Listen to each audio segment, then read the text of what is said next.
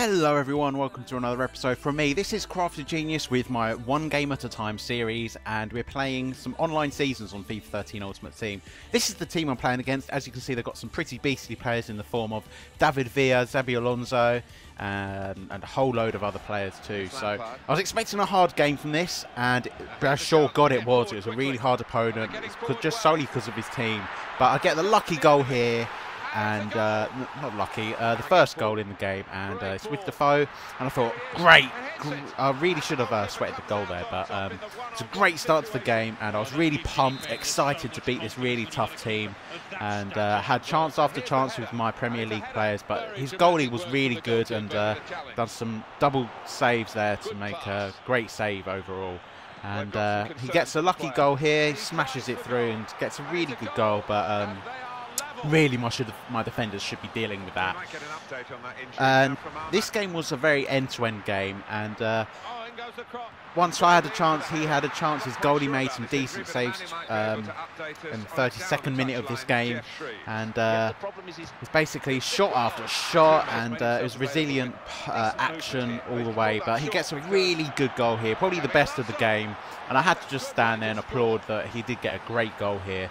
But as with every game, I get so into it, and I really wanted to beat him now. After his goal, then my goal, and it was just alternate between the two of us. So here we go. This is me trying to break down his defence and trying to beat him for once and for all. Just come up to half-time. His goalie, I believe, was called Sirigu, and that's the goalie I've actually gotten who I don't play. So that's maybe why he played so well. He wanted to prove himself. But luckily, xabi scores a cracking goal, and my reaction was like this. xabi! Yes! Come on! Yes! Come on! Game on, mate! Game on! But it was only a matter of time before one of us scored, and thank fucking shit wank that it was him.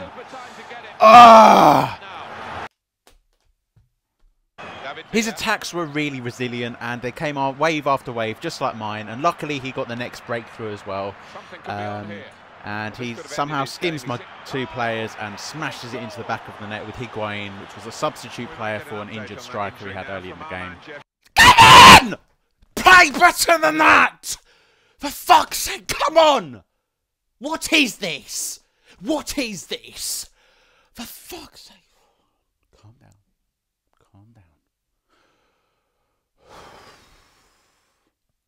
You can only pray and hope now. So 4-2 down, I was expecting the worst. I was expecting a loss, and he only does it again and scores a fifth goal, making it 5-2 now. It's not very good, is it?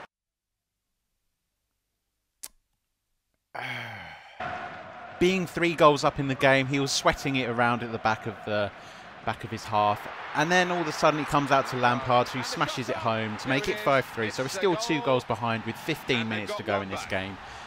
Surely I can't do it, can I? Well, he was still swaying it about, and he didn't learn his lesson, and he somehow got a lucky break and managed to have 4 attackers up with this attack, and he scores again, and it was really the nail in the coffin within this game, really. At least that's what I thought.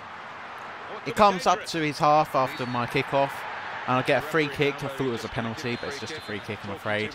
And Lampard's on the ball, hits it, and the goalie makes another good save, and it looked like he was unbeatable. But luckily, with Lampard's great set piece statistics, he managed to get it to Kolarov, who smashed it in for 6-4 now. So I can't even keep count of these goals. And with just 4 minutes left, we really had to get an early goal to make our chances in the game worth playing for.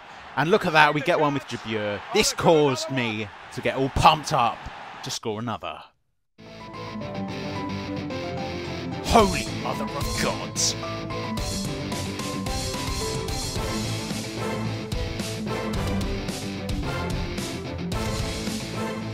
A team talk was also required for my players who had not performed this game. Okay guys, we have just made the biggest comeback of our careers. Saying this, we still need that one more goal to win a draw against one of the best ultimate teams we've ever faced.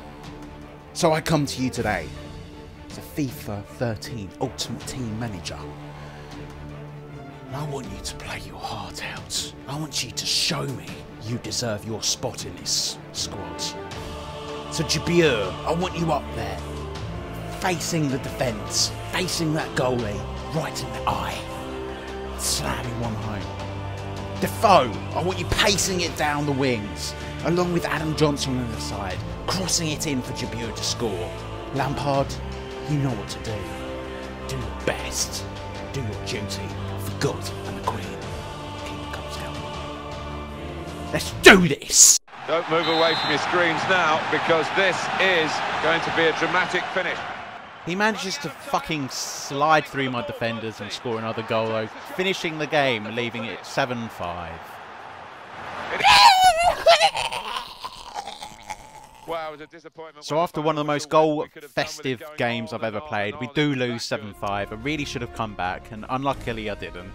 If you are into this series, be sure to check out my episode 1 that's already been posted yesterday. And also go and check out my 1000 subscriber special featuring Steve, and we're opening some FIFA 13 packs with real money. I'll see you all later, guys, for the next episode. Let's hope we win.